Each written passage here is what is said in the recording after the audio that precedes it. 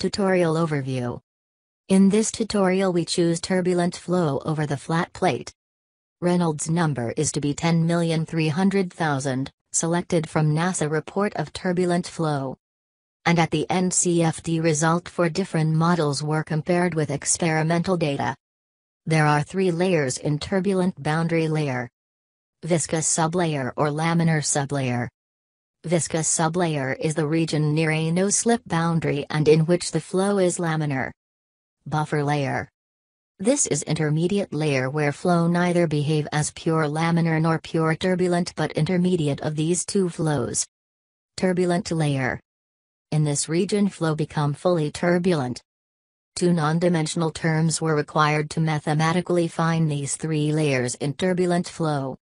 One term is non-dimensional distance and other one is non-dimensional velocity. In viscous sublayer y plus is equal to u plus and it's observed for y plus less than 5. This is buffer layer, flow neither behave as a laminar nor turbulent. This layer is observed for y plus values from 5 to 30. This is log layer where flow follows log law and it's observed for y plus greater than 30.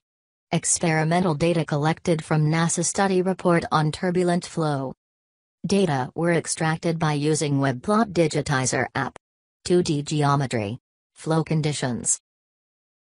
Meshing scheme. Fine meshing is done near wall because viscous sublayer and buffer layer is very small and close to the wall, so fine meshing is required to observe these layer.